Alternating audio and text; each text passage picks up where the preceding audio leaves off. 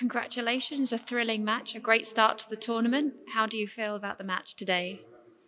I think I start quite strong, just being consistent and don't let the opponent having some chance to get into the game. Then the second set was a bit passive from my side, some easy mistakes. That's why it was difficult to close the set, and of course she was getting into the game. What do you think she was doing in the second game to up her game style there? In the second set, I think she was trying, of course, just putting the salad in, because at the first set she did many mistakes, and also trying to change the speed of the saddle, because if you play maybe, I think, too hard, it's too difficult to finish in this kind of the hole. So she was trying to make different kind of shots from the back. So, of course, for me, it was more difficult to get the point. What's the goal of the tournament here for you? Because you're in women's singles as well as doubles, so you've had 2 wins already. But what's the goal?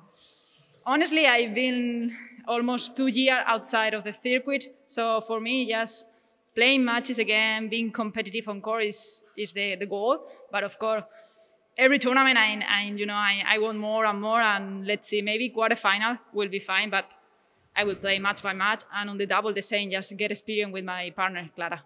Great, congratulations. Thank you.